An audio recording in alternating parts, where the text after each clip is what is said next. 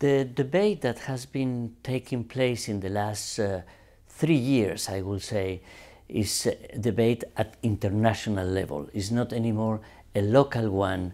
And since the first ideas of many groups of former presidents of Latin America and then governments themselves in terms of creating an analysis about how we are failing with the current attitude and actions of states towards the problem of drugs, that has created a kind of awareness and need to do something at the international level. No country could have an individual and isolated solution to the problem, because this is a global transnational problem. And the United Nations have been seized of the matter.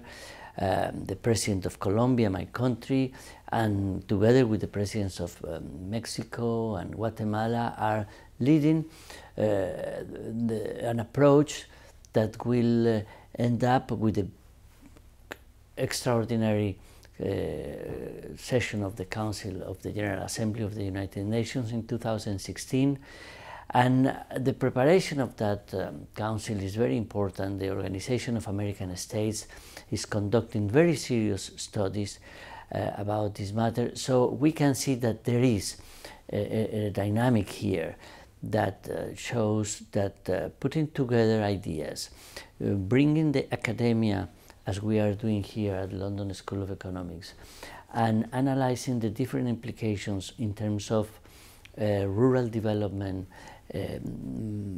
financial attitudes, and money, transfer of monies in the world, there is a clear idea that the status quo is no good and something has to be done.